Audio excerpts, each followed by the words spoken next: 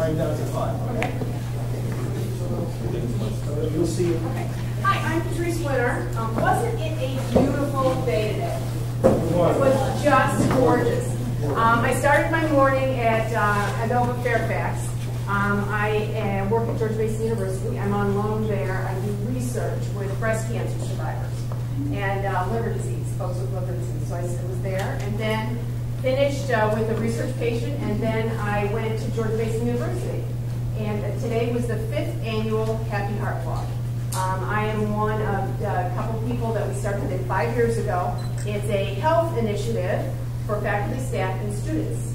And from there, I went to teach. I have about 90 students on Wednesday afternoons, and the course is Introduction to Healthcare Professions.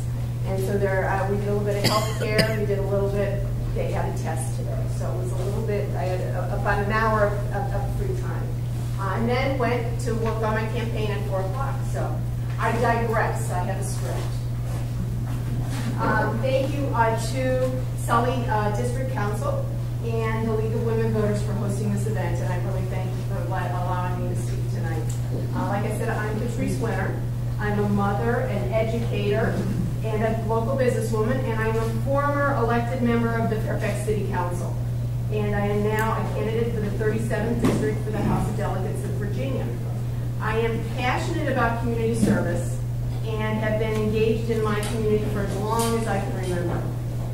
During my 3 terms on City Council from 2002 to 2008, and throughout my professional career, I have built a strong record of addressing health care issues, improving education, and advocating for small business owners. Healthcare is an issue at the forefront of public attention across the United States, and I am deeply concerned by the direction the federal government has taken in regards to healthcare. I have spent over 35 years as a healthcare professional, and I am a nationally recognized expert in the field of physical therapy.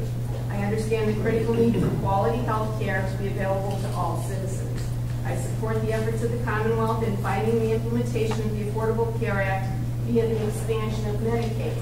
This expansion without reform will inevitably cost taxpayers a great amount in the long term and create a shortage of medical personnel and make it more difficult for patients to receive adequate care in a timely manner. Citizens deserve to have the best care at the best price. The current direction of this country is headed will not put our healthcare system where it should be, and one of the best in the world. Virginia needs to be a leader and an example of best practice in healthcare. Another issue of priority is small businesses. Forbes recently released a report today, in fact, which ranked Virginia #1 best state to start a business. Forbes accredited the Commonwealth with its vast technology resources, educated population, and tax structure. As a former business owner and job creator for 17 years, I understand the impact the government has on business and owners and must be available to operate with as little government intrusion as possible. As your delegate, I will work to ease tax burdens on small businesses, minimize unnecessary and place businesses by the state government. I am a strong believer in encouraging the entrepreneurial spirit of all Virginians and will work to promote a strong business climate for our Commonwealth. And finally, education.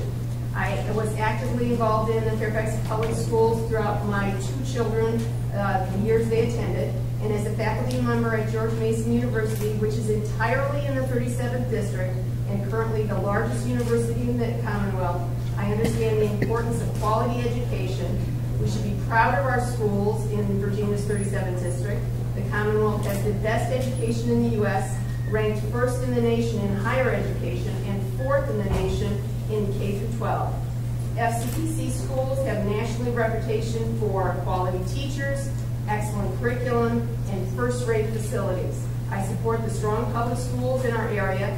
However, we need to ensure all students receive a quality education. I have concerns with Virginia's current educational funding index policy, where Northern Virginia's public schools are shortchanged in regard to funding we receive for education.